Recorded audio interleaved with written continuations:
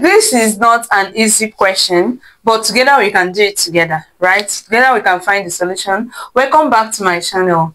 We are asked to find the area of this semicircle if area of this triangle is 8 and the area of this triangle is 32, and the two triangles share the same height. Okay, all right. Now this is not drawn to scale, please. Yes, it's not drawn to scale. First, let's name them. Let's call this A, call this B, call this C, and call this D. Now the height, let's call the height H. Let's call this place A and this place B. Or since I have A and this, let me just use X and Y. So let's call this X, and let's call this place Y. This is 32. Now, first of all, area of a triangle, remember that this is the height, so definitely it's perpendicular to the base. So area of a triangle is equal to half base multiplied by height. Okay, so in triangle ABD, we can say that the area, which is 8, is equal to half multiplied by the base, which is X, multiplied by the height, which is H. So if we cross multiply, we have that 8 times 2 is equal to X times H. So we can say that 16 is equal to XH. Alright? So if we make H the subject of the formula, which happens to be the height, it will be equal to 16 divided by X. Now let's call this equation 1. Remember, we are asked to find the area of the semicircle, and that is what I'm trying to do. So all these things I'm doing now will help me to get the value of the radius of the circle, which I will use to find the area. Okay, all right, so this is equation 1. Now similarly, in triangle DBC, the area, which is 32, will be equal to half multiplied by the base, which is Y, multiplied by the height, which is H as well. Okay, so 32 times 2 will be equal to HY. So we have 64 is equal to HY. So if we make H the subject of the formula as well, we are going to have that H is equal to 64 over Y. Okay, now you can see, let's call this equation 2. Now if we compare equation 1 to equation 2, you will see that both of them are equal to H. So it's right for us to say that 64 divided by Y is equal to 16 divided by X. Okay, so we can say that 16 over X is equal to 64 over Y. So if we cross multiply, we have 64X is equal to 16Y. Now let's divide this both sides by 16. When 16 divides this, we have 4. So we have 4x is equal to, when 16 divides itself, we have 1. 1 times y is y. Now this is another important equation, that 4x is equal to y. So now we have y in terms of x. Okay, now I'm going to list the important equations we have formed already. So I will list them here. The first one is that h is equal to 16 over x. This is equation 1. The second equation, h is equal to 64 over y. The third equation, 4x is equal to y. So we are going to get back to them. For now, I don't need them. Okay, so we are going back to the diagram. All right, in this particular diagram now, I want us to note that triangle ADC is a right angle. Why do I say so? Remember that in a semicircle, okay, this is the diameter AB. Any angle that AB subtends on the circumference is 90 degrees. Yes, and you can see that AC is the diameter of this semicircle. So it means that angle D is 90 degrees. So what am I going to use that for? You are going to see that in a jiffy. If this is the first time you are coming across this wonderful channel, you are highly welcome. But don't forget, just click that subscription button, turn on your notification bell so that you don't miss our videos. Yes, we upload our videos as often as possible. Tune in at your convenience. There must be something new for you to watch. Give us a thumbs up if you're actually enjoying this video.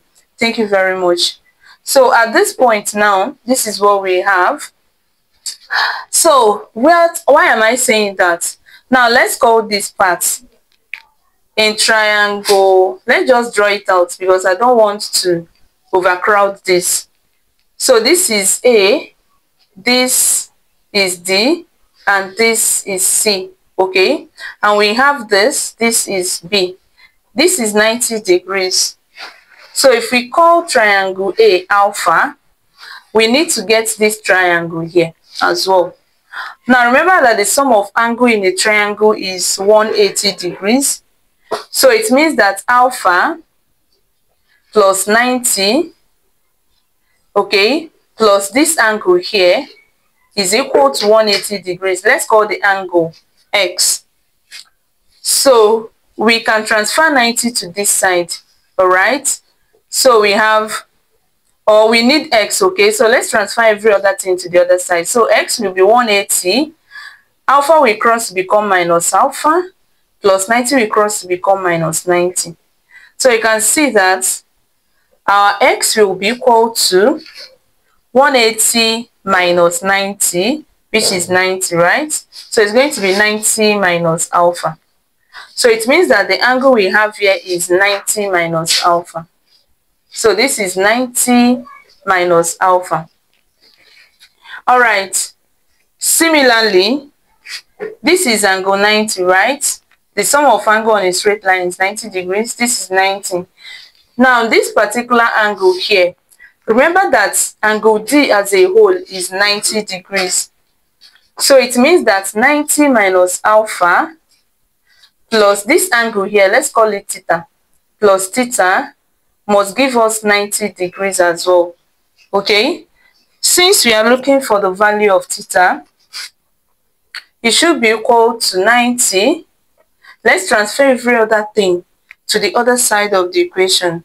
So plus 90 will cross to become minus 90. Minus alpha will cross to become plus alpha. So you can see that theta will be equal to 90 minus 90 is 0. So it means that theta is also equal to alpha. So I'm going to replace this with alpha. And once this is alpha, it means that the remaining part, which is this side, will be what? 90 minus alpha. Now you can see that they share the same height, which is h, right? So this is very clear that triangle ADB is similar to triangle DBC. They are similar triangles. And one thing about similar triangle is that the ratio of their corresponding sides are equal. The ratio of their corresponding sides are equal. So let's talk about the ratio right now. So if I decide to, remember that this is x, okay? So if I say h over x, it should be equal to, this is y, right? It should be equal to y over h, right? The ratio of the corresponding sides. Now, how do I get that? Some of you also get this wrong. Now, let me explain. We took h over x.